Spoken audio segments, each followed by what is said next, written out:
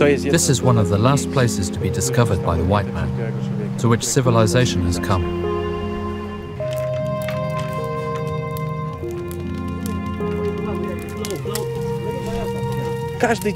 Every day brings something new. You cannot plan anything for tomorrow. Every day is new.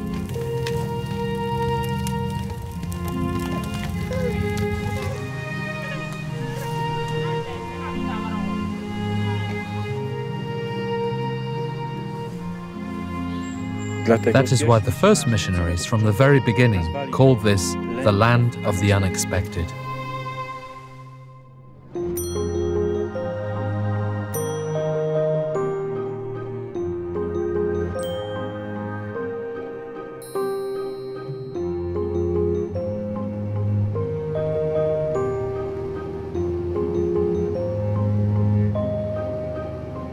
There were 5 Capuchin missionaries that came in 1955 and began the mission. And virtually were among the first outsiders here in Papua New Guinea in the highlands. They didn't know what to expect, but they came with a very adventurous and very generous heart. And before they started putting up structures and buildings and things like that, they spent time living with the people in their villages, just to get around and move around and establish little trust with the people. It took a little bit of time because even when I go into the deep bush now, there are children who are afraid because, you know, they say white man, and start running away because it's something so different and so, you know, fearful, I suppose, to them, you know, so different. When that first contact takes place and a level of trust is established, then things were able to grow from there.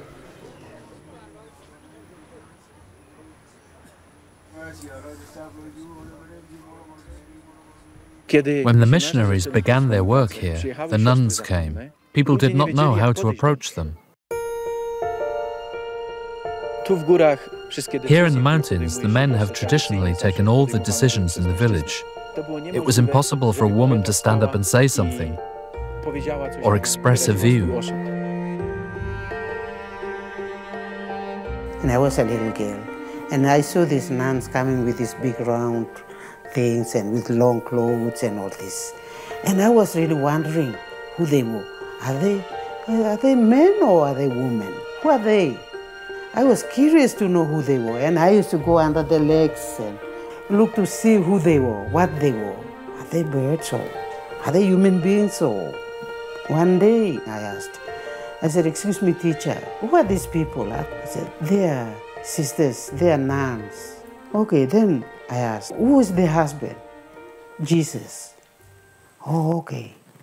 So I said, Jesus will go into their house. So I normally went and sat by the door, but I never saw him going in.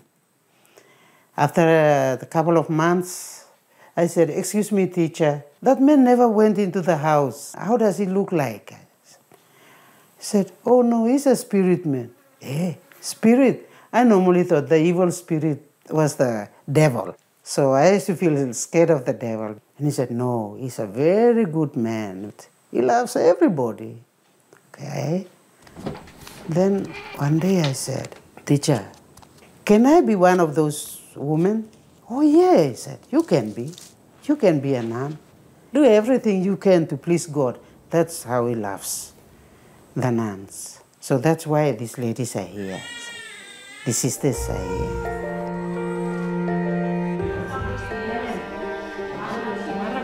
We are here, live among the people, be with them, listen to them, help them, so that the people can live happily and peacefully.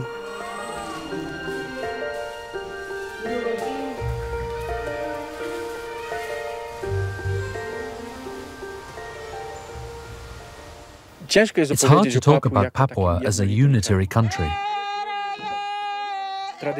Traditional beliefs, the way they dress traditionally, their mentality, each group is different. We call this the one-talk system. The one-talk system comes down to people having the same culture, speaking the same language. There are over 700 languages here in Papua. It can be a few villages or a dozen villages. It can be a group of people, 3,000 to 4,000 strong, who come from the same clan. Life is built around the community. People stick together. They're responsible for each other, but only within a particular community. If someone does something wrong, steals, rapes someone, kills someone, the community protects him. The community is willing to pay so-called compensation for what somebody did. There isn't this sense of the individual, that I'm responsible for my life. Within the framework of this one-talk system, you must also help others. Even if the matter does not concern you directly, you belong to a clan. And so when the time comes to pay compensation, you have to support the community.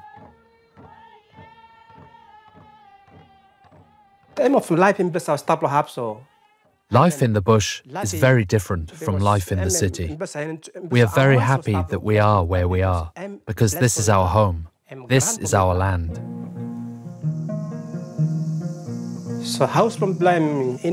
My house is not a typical house, built from materials bought in a store. We have to cut trees and grass and clear a space for the house in the bush. Not every man is capable of building such a house. Inside, there is a room in which the family sleep. It is a good place to live in. There is a fire in the middle of the room, on which all the meals are cooked. Men, women, children, everyone has a job to do. Daughters help in the garden, and with looking after the children, and care for the pig herd. While the sons help their fathers clear a space in the bush for the garden, they work together in the bush. We do not have money. We live from what we grow. If there is no garden, we die. I cannot steal from other people's gardens. I believe in God and in what is written in the Bible. Stealing is forbidden there. The first missionaries preached the good news, and so we decided to change some of the practices that we had adopted from our ancestors. The good news has done a lot of good. Tribal infighting has practically ceased.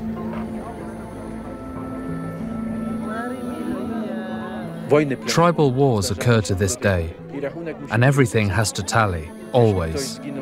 If someone dies, then someone from the other tribe has to die, before any peace talks can begin. And it doesn't matter whether you live locally or work in a plantation in another region. If you belong to this tribe, you have to be careful.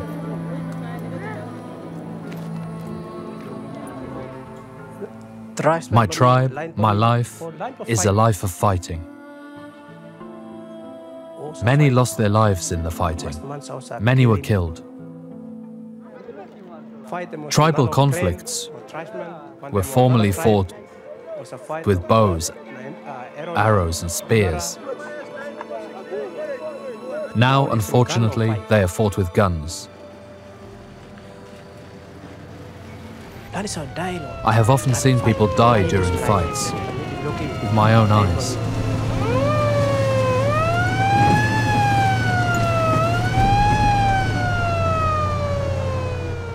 We were fighting within 10 years, and from my side, yeah, it's about 25, 30 died. We killed 40. Our fellow gave a cigarette to a lady. This lady died. Relative of this lady, they said that you were pushing this lady. That's how we start the fight.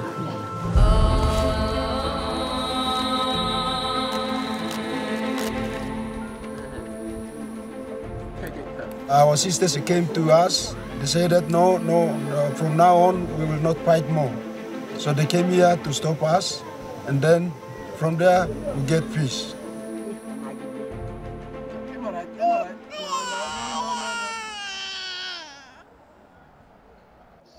Now they're at peace, they're okay, but the ones who lost their beloved ones, like husbands, or the sons lost their fathers, or they were still filled with hatred.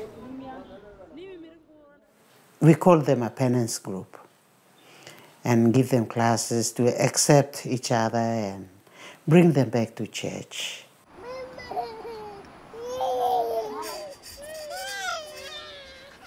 The sisters come from different clans and different areas of the different cultures, and sometimes there's a clash. After all, we say, okay, let's understand each other's culture. Now, whenever we teach them, we tell them, look, we are from different places, but we accept each other and we become one body because we are the body of Christ living. Yeah, they do listen to us. They're good. They can listen. And sometimes they pretend that they are listening and go back and they do the same thing again, you know.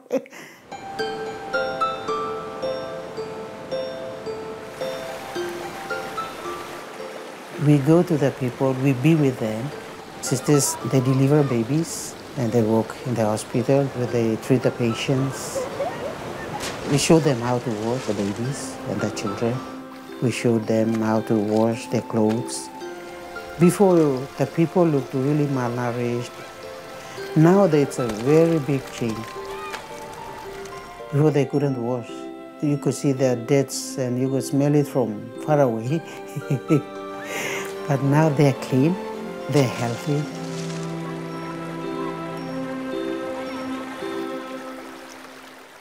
We have clinics. We work with people who have different struggles and problems, and we do all of that. It's not just a matter of preaching spirituality, which is the basis, but the church is there also meeting people's physical and moral and other kinds of needs as well.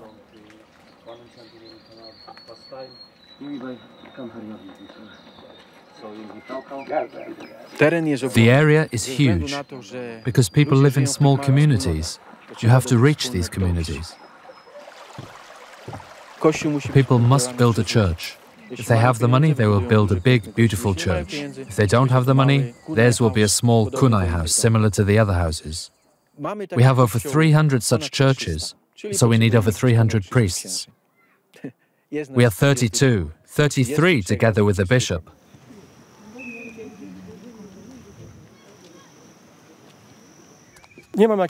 I'm not particularly physically fit. I was always excused from physical education, whether it was in the seminary, at secondary or primary school. And then you come here and, for example, you have to do a 15-kilometer walk. Our missionaries come with what they have experienced in their own countries. Here they have to open themselves to a completely different mentality, to a completely different way of being and way of life. You need to be prepared for misunderstandings. You also have to be prepared to face loneliness.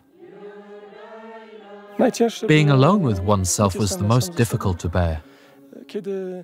When people leave the church, when they go to their homes, you are left alone.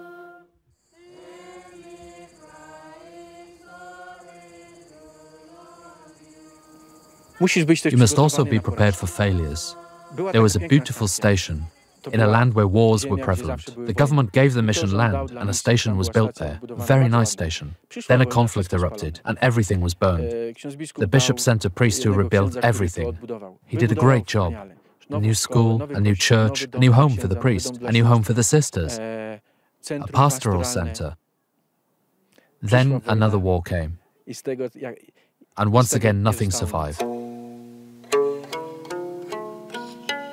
The priest could not handle it and he left.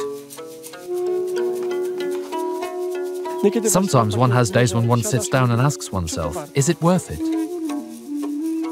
You, for example, hear that a village has been burned, that a house has been burned down somewhere. And fear overwhelms you. Might it not happen here?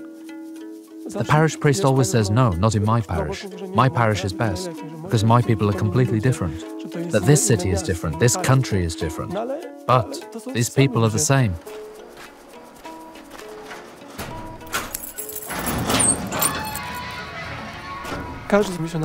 Each of the missionaries must overcome himself. I have never driven a motorcycle. I've never sat behind a wheel. A former missionary gave me half an hour of his time and showed me, the gears are here, the accelerator over here, you sit here, and off you go.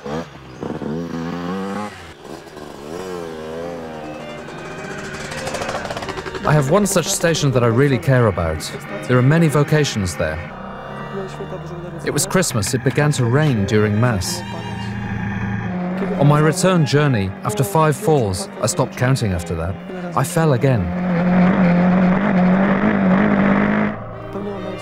I threw the motorcycle and said, Lord, if you want me to, I can sleep here.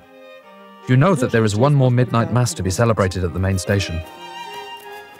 I got up, and as I picked up the motorcycle, the motor died on me. I'm not a mechanic. It turned out that the chain had fallen off. I did not have a single spanner. I said to God, okay, so I will walk. But then I told myself to try again. The chain re-engaged miraculously, and I arrived on time.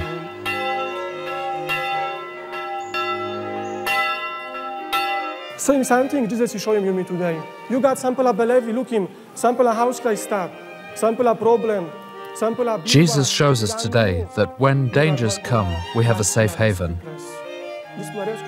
That haven is Jesus Christ. By celebrating, time belong his star. Neck belong me, dry. Jesus tells us, no matter what your problems and concerns, with me you can win everything. I'm next to you to help you.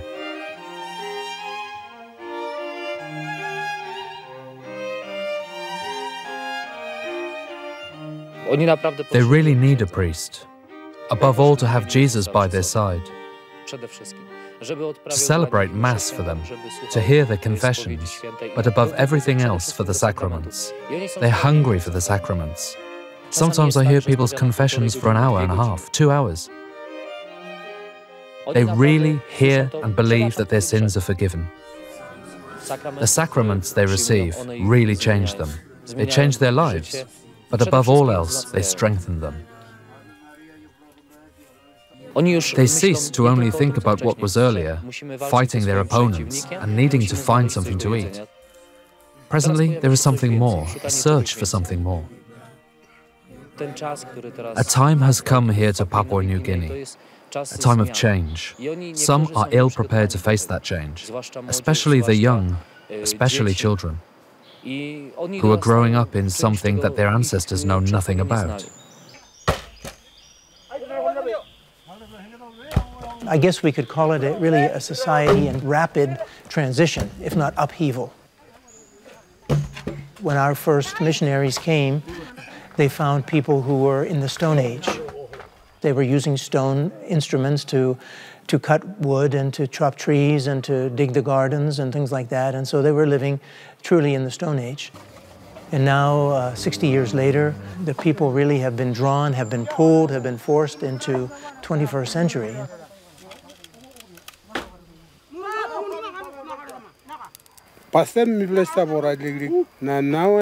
We lived reasonably comfortably in the past. Presently, life has changed. Mumu is a traditional dish which one formerly could not buy. We used to prepare it solely for the family. People presently want to profit from mumu, and that is not good. The meal was intended for the family, not for sale. The woman who looks after the pig from the time he is a little piglet very often treats it like a member of the family. When the pig grows up and is ready for slaughter, to prepare the mumu, the woman often cries. Now people raise the pigs to sell at the market. They then make the dish to maximize their profit.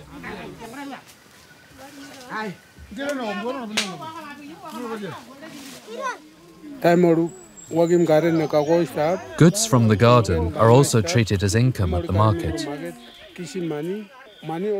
Young people do not bring the money home, do not buy anything for their family. They do with it whatever they want.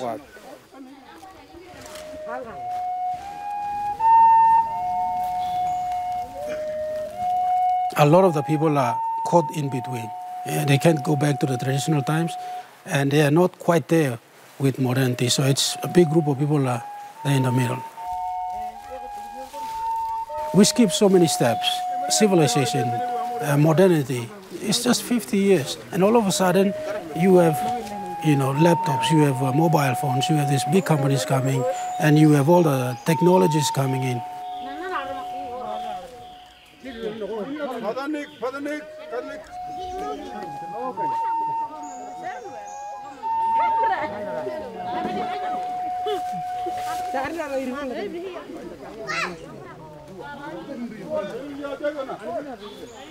Now, in this country, we have, and in fact, in this province, now we have this big LNG project, and we have companies right across Papua New Guinea: gold, oil, copper, nickel. It's a good thing that we have these companies because we need money, we need to develop the human life, and develop the society, and raise the standard of the people. But also at the same time, it comes with its social negative aspects. When this company began operation, a lot of the schools were closed because the teachers went looking for jobs in these companies because they offered better pay. And even some of the kids, they went looking for jobs because they have so much money, they don't know what to do with it. And so they spend it on alcohol, homebrew, prostitution. And so we are seeing increasing number of cases with venereal diseases and HIV/AIDS.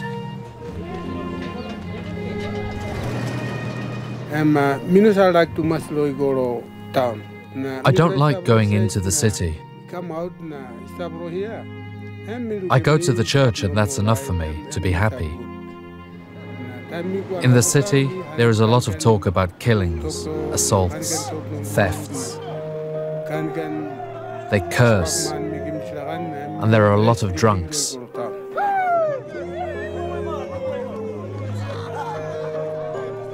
It affects young people most of all, and they probably most often feel lost. Their elders sometimes talk about how they've lost touch with the young. The young are like the young everywhere, fascinated by all that's new, and not always able to resist.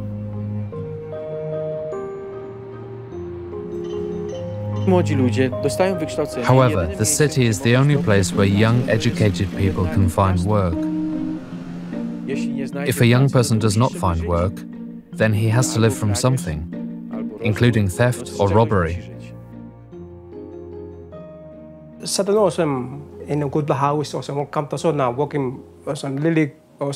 Ideas about city life are often mistaken. People from all over Papua New Guinea build makeshift houses and settle in the slums. It is not a safe place.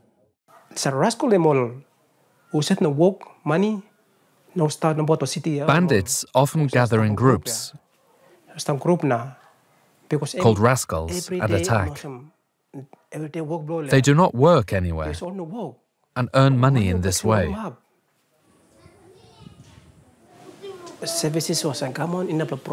However, villages do not have the amenities that can be found in a city, such as schools, hospitals, roads, electricity.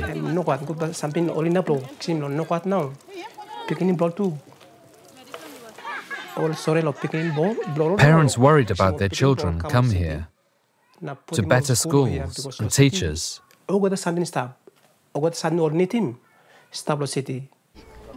That is why many people are abandoning village life. Seeing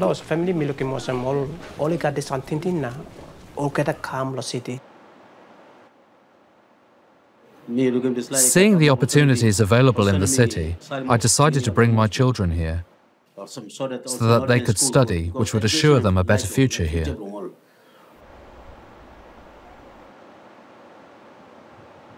Had we stayed in the village, my son would not have been educated as well. and would not have begun to study at one of the best universities. He finished his secondary school and now attends the UPNG.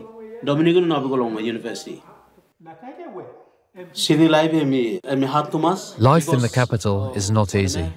It all boils down to money. Our situation is such that if times become hard, we could always go back to our family home. To where are my church, my diocese, family, relatives, friends?